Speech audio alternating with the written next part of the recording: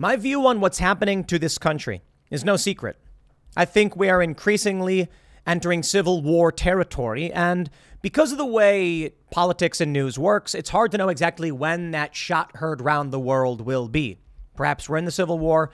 Perhaps that hasn't started yet. Perhaps this is the Bleeding Kansas phase. Perhaps it's pre-Bleeding Kansas phase, and we don't really know exactly what's going to happen. But Donald Trump has filed a lawsuit against the U.S. government, claims most Americans are distressed by shockingly aggressive search of former president's home.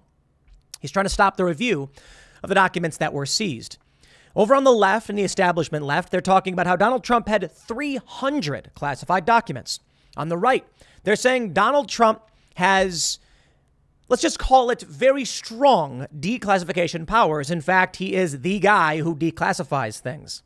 The argument being, if the president of the United States needs to negotiate or discuss sensitive issues, he has to determine whether or not it is classified or not. Imagine a president negotiating with Vladimir Putin, but unable to negotiate on where our military would be leaving from. Sorry, Putin, I can't tell you where our troops are, but we will move them. Trust me. That's not a really good negotiation, is it? But of course, the left says he didn't have the authority to take certain documents. And I think PolitiFact proves that wrong. So, of course, we're now seeing leaked letters. We're seeing the FBI raid the home of Donald Trump. We are seeing an unprecedented bifurcation of power in this country, which I believe will lead to a civil war. And to make matters worse, in this lawsuit, Donald Trump has listed himself as pro se. Now, many are pointing out this means he's representing himself. And as the saying goes, the man who represents himself has a fool for a client. I don't know if this will work out for Donald Trump. There are lawyers listed on this filing. Some have said that they just didn't file to enter into the case exactly, but they are perhaps assisting with this. Alan Dershowitz has said he's spoken to many law firms, and they've outright said their lawyers are not allowed to go anywhere near Donald Trump. Things are getting crazy in this country, my friends. Politico reported that a couple lawyers who won a major gun rights case split from their law firm because the firm dropped Second Amendment issues. They won on gun rights, a good thing, and their firm dropped the issue. Sorry, I look at all this and I think everything is breaking down and falling apart. It is not necessarily fascism that's on the rise, but some kind of totalitarianism, some kind of cult-like authoritarian ideology. When people are just bending over backwards to the establishment machine without question, and there's little resistance, we know where this goes. The government raiding the home of a former president is unprecedented. And worse still, Donald Trump is filing a lawsuit challenging the government. But it seems like the right, the MAGA crowd, only ever react. Donald Trump, when he was president, he could have done a lot. He didn't. Some people blame Jared Kushner, saying he was telling Trump, don't do these things, don't do this. Trump could have left Twitter and created Truth Social at the peak of his presence, of his presidency, forcing the media to sign up to his system. He didn't do it. What I've heard is that Kushner told him, don't do it. Don't leave Twitter. You got to be on Twitter. Now, I think Kushner's done some good things. He's responsible for the Abraham Accords, so they say. But when you enter into the lion's den as an outsider, like Trump did, and then you think you can just do your thing because you're the president, this is what happens. And Trump only files a lawsuit now after they already raided him. My question, why didn't Trump announce he was running for president before the raid happened? When news was bubbling up, I said he should do it. Now they're trying to say, well, they're going after him because he's running for office. Okay. Now they're going to say the opposite. He's only going to run because, and then whether or not it's true, we know Trump was going to run, but they're going to keep playing the narrative. And the problem is, we know they're lying. They know we know they're lying, but the people who keep supporting them don't know or care. And they march in lockstep with the bots and the lies and the manipulation. You have to get proactive. There's a lot of good news going around. Liz Cheney's defeat. Brian Stelter's out at CNN. CNN is changing their tune. Good news. Fauci's resigning. And now we're learning that Liz Cheney's talk about running in 2024 is actually really, really bad news for Democrats. In fact, it would pull a ton of Biden support to Liz Cheney, and then Trump will win if he runs in 2024. And so does Liz Cheney if she runs as an independent, which I don't necessarily think she will. It seems like every day there's some kind of crazy escalation. And I hate to be the bearer of bad news all the time, but this is big news. I mean, Donald Trump fighting back is good. But let's read the story and figure out what's going on with the latest escalation in the political civil war that's happening in this country. Before we get started, head over to timcast.com and become a member to support our work. As a member, you'll get access to exclusive segments in the Timcast IRL podcast Monday through Thursday at 11 p.m., as well as the Cast Castle vlog, more silly comedy and fun that goes up tonight, Tuesdays at 7 p.m., as well as Tales from the Inverted World. We are not expanding our political offerings. We will a little bit, but we're trying to just build culture. We've got a new single being released from the first single under Timcast Records coming on Friday. And it's just a song. That's it. Just a regular old song. Because we want to build culture and we are not trying to make everything about politics, even though politics is pop culture. But we do have a political song coming next. We just didn't want to come out the gate with political music. The next one that's coming out is very political and it rags on the mainstream media, so you'll probably get a kick out of it. But smash that like button, subscribe to this channel, share the show with your friends. Here's the story from Law and Crime. Trump files a lawsuit against U.S. government claims most Americans are distressed by shockingly aggressive search of former president's home. They say the litigation is positioned as a motion for judicial oversight and additional relief. It is docketed under the caption Trump v. United States government. Politics cannot be allowed to impact the administrative justice, the motion asserts. It also does not initially refer to Trump as a past tense president. President Donald J. Trump is the clear frontrunner in the 2024 Republican presidential primary and in the 2024 general election should he decide to run. Beyond that, his endorsement in the 2022 midterm elections has been decisive for Republican candidates. And we'll pause real quick. It has been. And he also endorsed Democrats. And it's going to be funny when those Democrats win. And then Trump's like, see, my endorsements are perfect even when I endorse Democrats. Anyway. Later, however, the document asserts that the search involved the former president's home, a tacit acknowledgement that Joe Biden is indeed the president. What does that have to do with anything? We had Rick Santorum on. We referred to him as Senator Santorum. It's a title, an honorific. He is President Trump. He's not currently the president. We know that, but we still say President Obama because it's a title they've earned or achieved. The motion calls the August 8th search of Mar-a-Lago a shockingly aggressive move with no understanding of the distress that it would cause most Americans. Roughly 24 special agents from the FBI, directed by attorneys at the DOJ, raided the home of President Donald Trump. It goes on. According to the government, the agents seized documents, privileged and or potentially privileged materials and other items, including photos, handwritten notes, and even President Trump's passports that were outside the lawful reach of an already overbroad warrant. President Trump, like all citizens, is protected by the Fourth Amendment to the U.S. Constitution. Property seized in violation of his constitutional rights must be returned forthwith. Law enforcement is a shield that protects Americans. It cannot be used as a weapon for political purposes. Therefore, we seek judicial assistance in the aftermath of an unprecedented and unnecessary raid on President Trump's home. The privileged materials referenced are purported to be communications between Trump and his top advisors. The documents claim those materials are presumptively privileged and that protecting the purported privilege is important to the institution of the presidency, no matter who is in office. And he's right here. The craziest thing about this is that since this whole January 6th stuff started, they've been asserting Trump's inner circle executive privilege, and it's been denied by Biden. That means any president who leaves loses privilege. Then what's the point of having privilege at all? The executive branch needs to be able to have its communications to operate independently. But if they can be stripped afterwards, that is the sword of Damocles hanging over the head of any president. They're going to say, I can't talk about these issues because that branch will come after me. No, a president needs to be able to negotiate. This is crazy.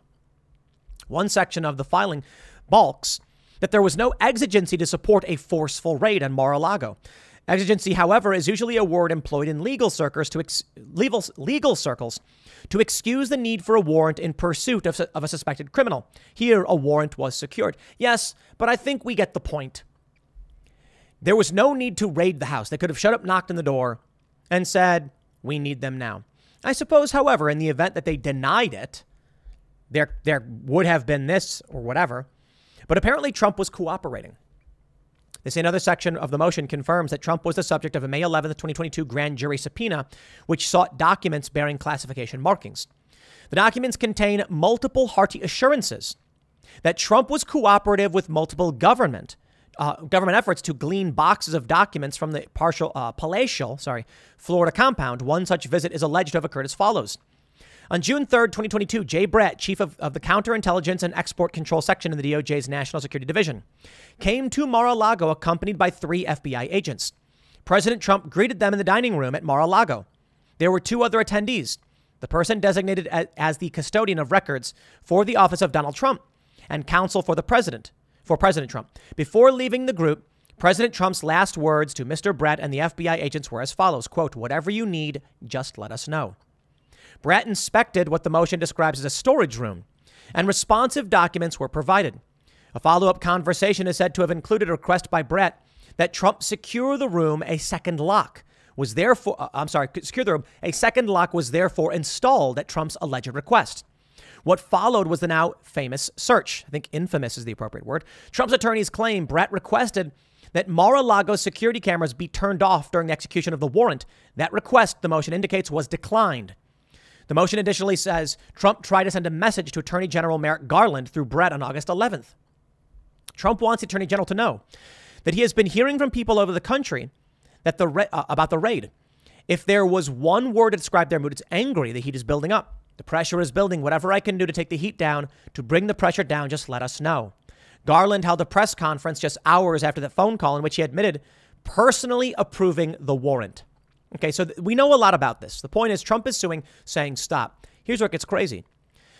MD Wheel points out, pro se means Trump is going alone.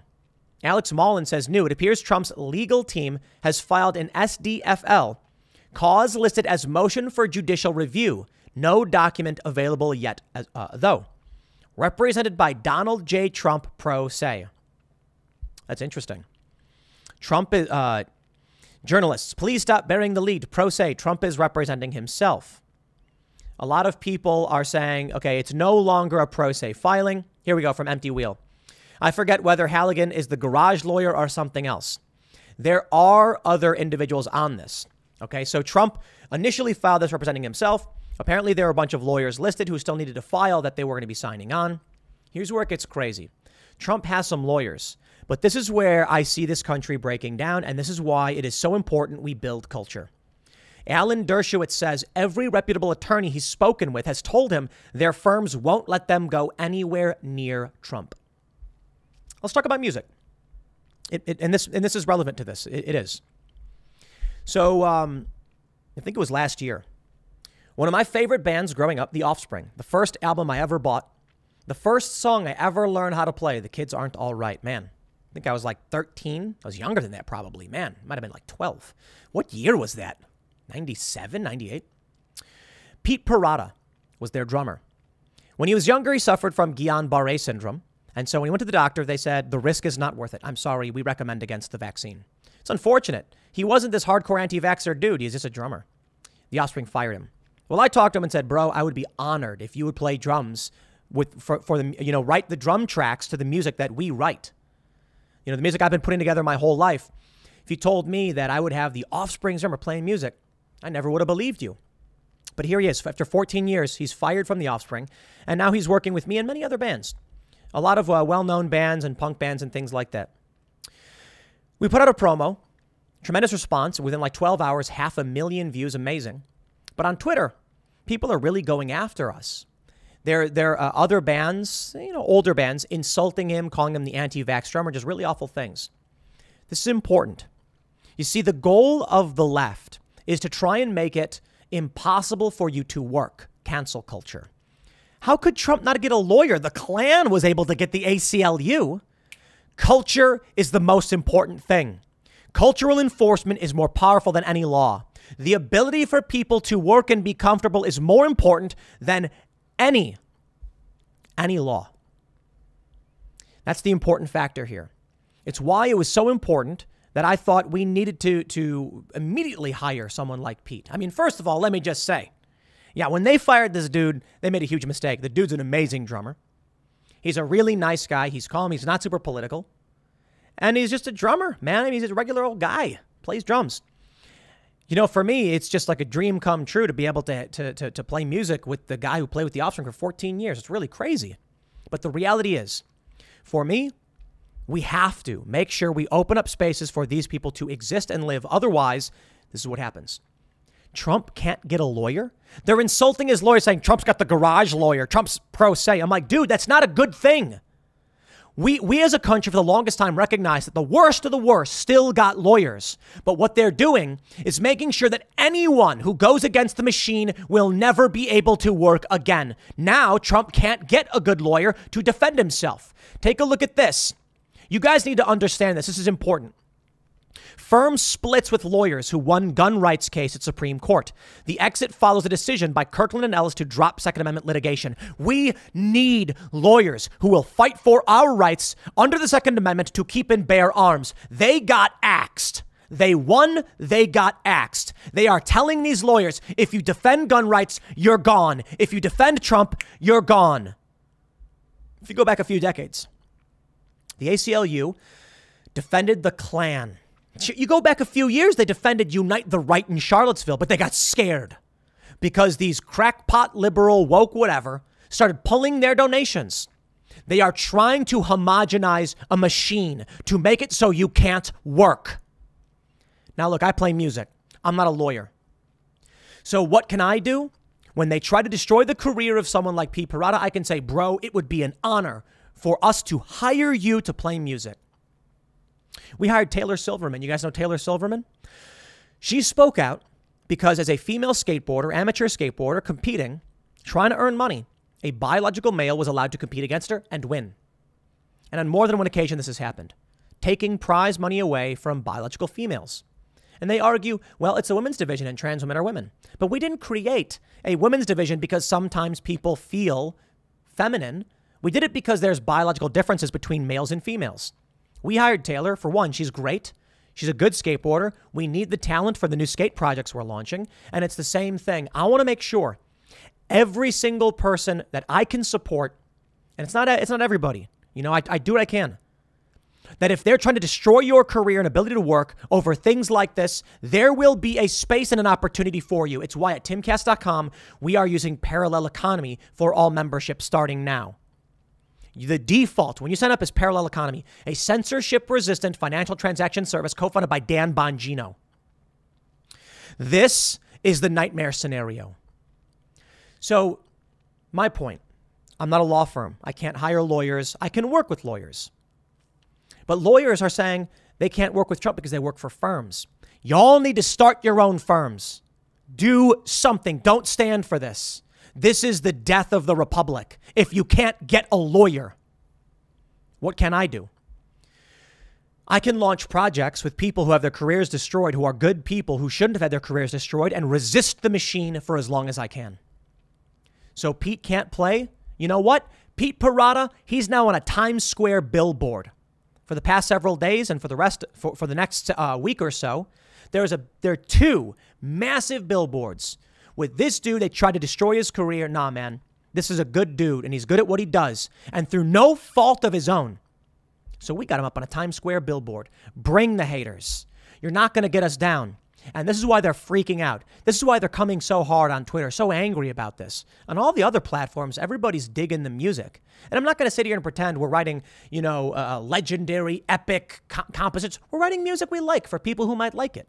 I don't expect to be a Billboard Hot 100 or anything like that. We're just having a good time, and we're trying to run new businesses. Not every song released by every person becomes a double platinum hit. Most music, they find their audience. People make like trip hop or whatever. And it's like you're not going to be Billboard Hot 100, but you're going to have a show, man. And you're going to have fans. And we're going to make that space available. We are going to build culture in all spaces to make sure, like the Daily Wire is doing, when they come to you and say, we're going to destroy your career if you dare defy us, they're going to say, bro, go ahead. Because I can go work for the Daily Wire and I can go work for Timcast. And they've created a space where it's possible to live and succeed without bending the knee to your psychopathy. This is nuts. That Trump can't get a lawyer is insane. The FBI raided his home. The dude needs to be able to find representation. O.J. Simpson got lawyers. There are so many people that the worst of the worst are able to get lawyers, even if it's just a public defender. Insider reports. Alan Dershowitz, the lawyer who defended former President Trump in his Senate impeachment trial, told Insider, that most reputable law firms weren't letting their attorneys go anywhere near Trump and his legal issues as his legal issues snowballed. All big firm lawyers have told me that their firms won't let them do it. The firms won't let them go near any case involving Trump. These are firms that want to continue to have clients, and they know if they represent Donald Trump, they'll lose a lot of clients. Pathetic. Absolutely pathetic. Bro, every person in the world can rag on me for the stuff they're making. I don't care. Not everybody likes everything we do, but we've launched a series of shows: Cast Castle, Pop Culture Crisis, Tales from the Inverted World, Chicken City. We got a new gaming show that we're going to be launching soon, and we're just trying things out. We tried to do a D&D show. It didn't really work out. We piloted it. We couldn't make it work. We're doing music. Hey, guess what? I write songs. If people don't like the songs, that's fine. I still write songs. We're still going to put work into it and publish it. We are going to build culture and build a space. I don't care about, what these people try to do to destroy us, to try and destroy you. We're going to do it, and we're going to be successful. Here's the reality. When it comes to anything, there are a lot of people that don't want to put in the elbow grease, the blood, sweat, and tears. And the people who succeed are the people who don't care. They're the people who carve themselves out of stone instead of sitting back and saying, I need you to help me. And so I take a look at some of these bigger artists. I take a look at these law firms. If you knew in your heart of hearts that Donald Trump had a case, or at the very least, it was a great opportunity to make money and everybody deserves good representation, you would say, I'm out. I'll do my own firm. I'll make this work. Trump needs representation. But then what happens is they say, if you do this, you'll never work again. And they say, okay, I'm backing off. Sorry, that's the kind of spinelessness I won't stand for. So maybe in the end, everybody hates everything we do. Outside of the stuff that works, the Tim Pool Daily Show and Timcast IRL, we have fans. Through the fans, we get members, we get support, we can sell ads, and then we're going to keep trying to expand. And maybe it won't work in the long run. But if we don't, we will resign ourselves to this kind of nightmare. This is the one that really freaked me out. Lawyers who won the gun case, split the firm, dropped Second Amendment litigation. Yo, this is crazy stuff. We have to stand firm. We have to be steadfast, and we have to stand up for what we believe in, regardless of who wants to spit in our face or mock or insult. It's funny to have these woke, weirdo, authoritarian leftists try and rag on me. It's like, bro, I don't care if you don't like the things we're doing. It's irrelevant. Some people don't like eating cake. Believe it or not, I'm not a big cake fan. I cut the sugar out so I don't go anywhere near it. Sure. Do you think a bakery cares what I have to say? I'm not giving them money. This is the most important thing about cancel culture. These big corporations are pandering to a group of people who don't care about them and don't give them money. It's like that South Park episode. Cartman gets all scared because they're trying to put on a hippie festival. And the city's like, a big hippie jam festival is going to be great for us. We're going to make a ton of money. And he's like, hippies don't have money. Isn't that crazy? These woke lunatics go on Twitter. They harass people. They terrify them. But they don't have any money. Why are you worried about the people who don't shop at your store? That's the weirdest thing. The New York Post. Michael Goodwin says Democrats' war on ex-President Donald Trump is without precedent. No joke. They said their dream to indict Donald Trump has turned into determination, putting them on a collision course with history. No president has ever been prosecuted after leaving office, with even Richard Nixon escaping that infamy, after Watergate because of how it would tear America apart. They don't care. They will gut and burn this system to the ground, and you know what? They probably want to. It's probably their goal. Trump had more than 300 classified documents at Mar-a-Lago, the New York Times reports. The National Archives found more than 150 sensitive documents when it got a first batch of material from the former president in January, helping to explain the Justice Department's urgent response. Okay, hold on. He had more than 300. When? You're talking about recently? Oh, we had 150 in January, and he was handing them over? Interesting. What's the issue? In total, they've recovered more than 300 documents with classified markings since he left office. The first batch in January, blah, blah, blah. Okay, PolitiFact. Quote, the minute the president speaks about it to someone, he has the ability to declassify anything at any time without any process. Mostly true, says PolitiFact. They say, does the president have the ability to declassify anything at any time? blah, blah, blah. Independent experts. Experts agreed the president, as commander-in-chief, is ultimately responsible for the classification and declassification. When people lower in the chain of command handle classification and declassification duties, which is usually how it's done, it's because they have been delegated to do so by the president directly. In the majority ruling of 1988, in the 88 Supreme Court case, Department of Navy versus Egan, which addressed the legal recourse of a Navy employee who had denied a security clearance, addresses the line of authority. Quote, the president, after all, is the commander-in-chief of the Army and Navy of the U.S. According to Article 2 of the Constitution, his authority to classify and control access to information bearing on national security flows primarily from this constitutional investment of power in the president and exists quite apart from any explicit congressional grant. There is no greater authority. If Donald Trump says they're declassified, they are. That's why you'll notice they said classification markings, because Donald Trump declassified them. They're now saying he's going to go to jail for having these. Yeah, they're burning this country to the ground. They're saying things that aren't true. He had 300 documents. Yeah, in January, when no one cared, 7 months ago, they recovered some of them. And he said, sure. And according to Trump's filing, he said, whatever you need, man. They said, just put a padlock on it. And then they raided him. Interesting. In a letter they wrote that many on the left are saying is damning to Donald Trump. It seems they are acting with urgency. Yeah, I can respect that. But Donald Trump has the unilateral declassification authority. He can just say it. There it is.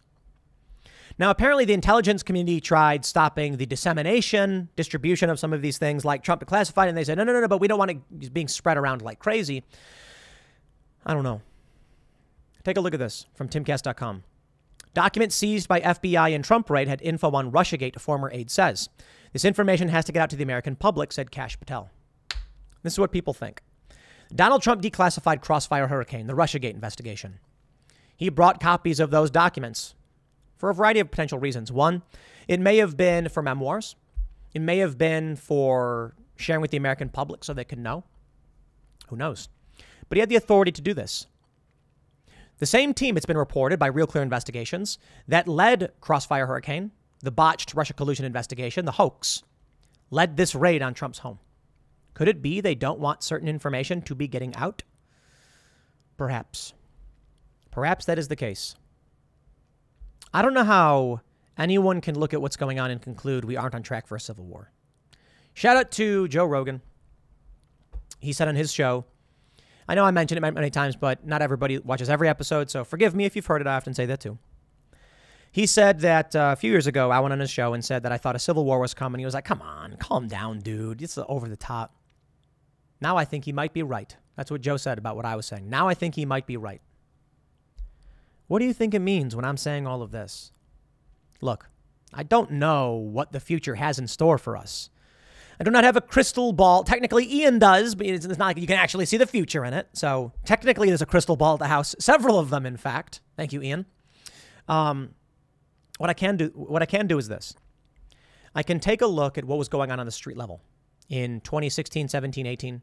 People beating each other in the streets. And it was getting bigger and it was getting worse. I mean, there's one video with hundreds of people clashing. I mean, Charlottesville, look at that. I thought to myself, like, we're on track for a civil war, man. Donald Trump comes out and condemns white supremacists, and they lie and claim he supported them and called them fine people. That was a lie. That's not true. He said they should be condemned totally. That's the quote. They're now trying to come up with weird scenarios how they justify him. Well, it's still what? No. You look at all that and you're like, dude, we are on track unless de-escalation happens. Donald Trump has offered to temper things, to calm things down. They don't care. They hate the man. They know that if he wins, he's going to go after the uniparty and the bureaucratic state. He's going to fire people. They would burn everything to the ground and spark civil war if it means stopping Donald Trump. And that's why I feel we're on track for this. In 2018, I said to a group of DC politicos, look, we're on track for a civil war. Here's why I think so. And a couple of them were like, you're nuts. It'll never happen. The security state is too strong. Here we are. I said, mark my words, the culture war will reach the highest level of government for two reasons. One, the ideology, the split in news sources will infect the minds of everyone. There will be some people who will just fall in line, be it because of cancel culture or otherwise, and march in lockstep with Democrat lies and media lies. The other side will go to conservative and independent media and be like, that's not true. There's another reason. Young people are already bifurcated. As they get older and they get jobs in government and gain more and more authority and grant authority to each other as they grow in these institutions, they will bring the division with them. Why is it that Gen Z is based? They're not entirely, but Gen Z is the first generation in like 100 years to be slightly more conservative than the last. Although Gen Z and millennials are almost identical in terms of their political views, Gen Z is a teeny bit more conservative in some areas. It's not because Gen Z is reading the Daily Wire. It's because there are more young conservatives because conservatives have more kids. The bifurcation already exists. And as they age, already divided, they bring the conflict with them. As a teenager, what conflict do you have? You're 16 and you're like Trump. The other 16-year-old is like, Trump sucks. And you're like, you're dumb and you got Twitter beef. What happens then when you're 20 and now you're in college? Now you've got Antifa street level fighting. What happens when you're 30 and you're entry level government positions? Now you're filing things against each other. What happens when you're 40 and now you are running these departments? You are raiding the homes of your political opponents. They're crazy. They've always been crazy. I know guys like you. And that's where we're going. That's where we are. I can't tell you what's going to happen. I can tell you what is happening now, but who knows where it will end up. What I can tell you is where I have power is culture. I'm not saying a lot. I'm not saying, I have authority over anybody, but there's influence within the work we do. So what can I do?